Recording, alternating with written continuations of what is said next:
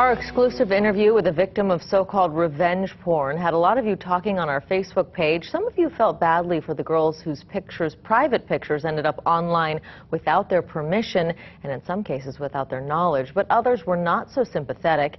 Yesterday we told you about a new House bill that could make unauthorized nude photo posting a criminal offense here in Hawaii.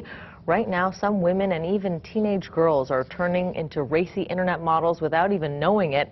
Private photos that perhaps an ex-boyfriend will publish for all to see under the guise of revenge porn. Sandy Schweigart writes tonight, if you send a nude photo of yourself to a personal friend, you'd better believe one day your photos will be public.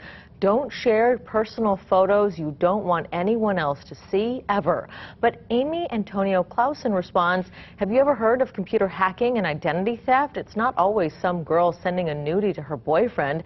They are the victims here and have broken no laws. And Linnea Woolridge believes anyone who would release something this personal without the other party's consent deserves whatever a judge wants to throw at them. Representative John Mizuno's bill would make posting those types of photos a misdemeanor that would be punishable by up to 6 months in prison and up to $1,000 in fines.